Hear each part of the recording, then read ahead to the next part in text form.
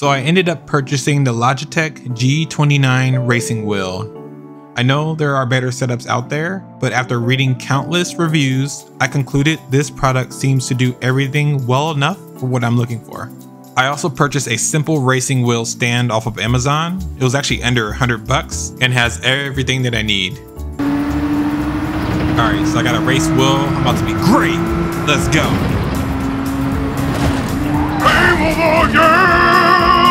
Oh shoot. Now I'm starting to get angry.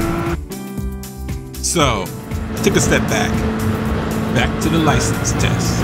I chose to focus on IA5. This test actually helps with me being patient, be efficient on the turns, and making sure I don't brake or accelerate too early. While those should be common sense, when you get a new setup, it kind of throws you off a bit, and you kind of have to retrain yourself how to drive properly.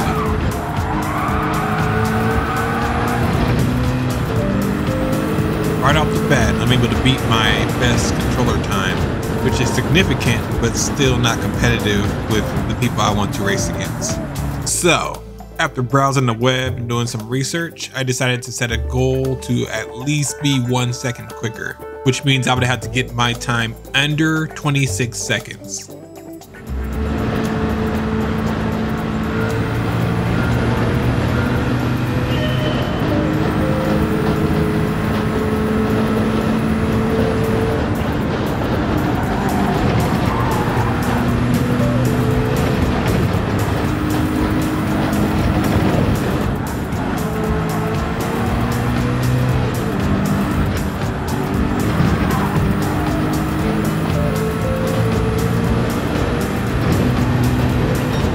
Good Lord, what a difference practice makes.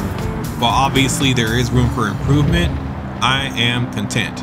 Let's go ahead and move on to practicing the daily race. While I am practicing the daily race, I'm still not ready to hop in competitively in the daily races until I get more practice in the online lobbies racing with my wheel. This is to avoid wrecking my and other people's driver's rating, which I almost did earlier.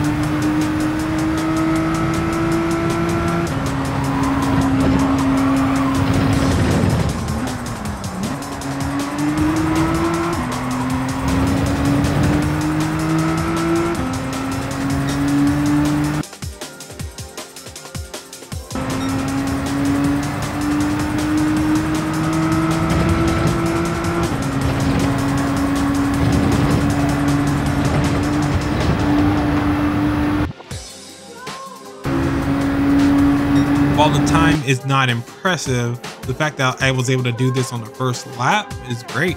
This track felt so much easier after revisiting that test, as I now felt a lot more comfortable with my wheel setup.